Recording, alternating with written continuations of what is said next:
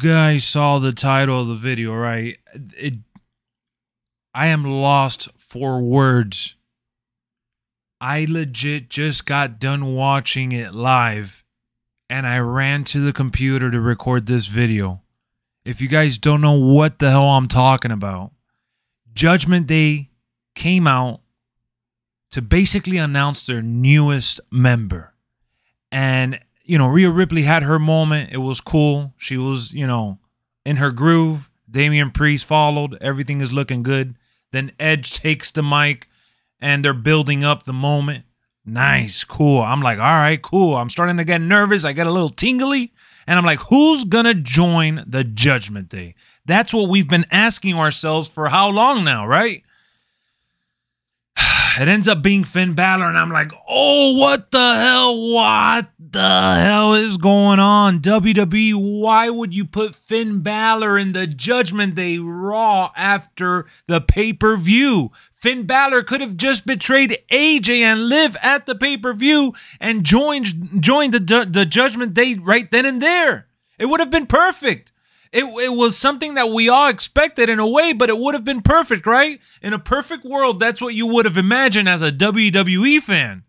But no one in a million years could have expected that. Not only is Finn Balor the one joining, but the Judgment Day themselves turned their back on Edge. They said that he was the last thing they needed to shed. Like, you know, like how lizards peel and they lose their skin. They felt that he was the last thing they needed to take off their back. So they're fully now alone, and that no one is controlling them, basically. That's the story they're going for here. And Finn Balor seems to be leading the freaking team now. It's just mind-blowing. I don't care who you are, where you tried to predict this at. This was out of left field. I don't know what happened in creative, but this was stunning. The crowd was into it. Everyone was in awe. I was watching this segment, and I was legit saying, no, because I absolutely love Edge and this new gimmick that he has, you know, created pretty much for himself with this awesome stable to follow. Now Edge is no longer their leader, and they betray him. The one that was supposed to elevate this group and take them to the next level. But they go ahead and add Finn Balor now, who's another freaking awesome athlete, you know, professional wrestler that deserves more and deserves to be in the main event. And we're always complaining that WWE sells him out and underbooks him. This has to be one of the best twists and turns we've ever seen on Monday Night Raw. I was just straight up stunned. And this is a little GIF that WWE themselves posted on Twitter. I can't really show it too much. I don't want to get copywritten. But look, it was this moment right here where Damian Priest clotheslined Edge and dropped him on his ass. And Edge and the rest of us just didn't see it coming.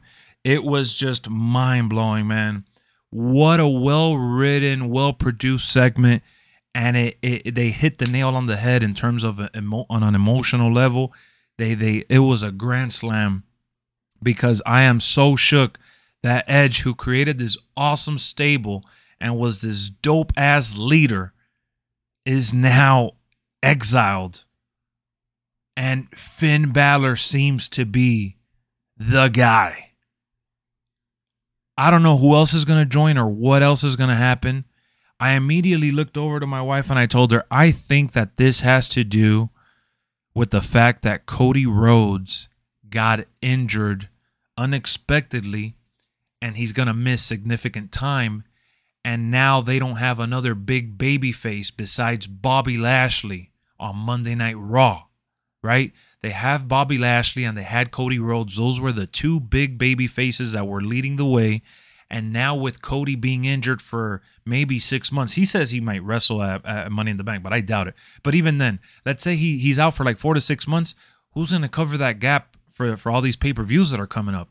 Edge needs to go babyface at this point. I mean, everyone felt bad for him. The announcers who were bashing Edge week in and week out for what he's been doing with this group, they were all on Edge's side, including myself. It's funny how the mind works, right?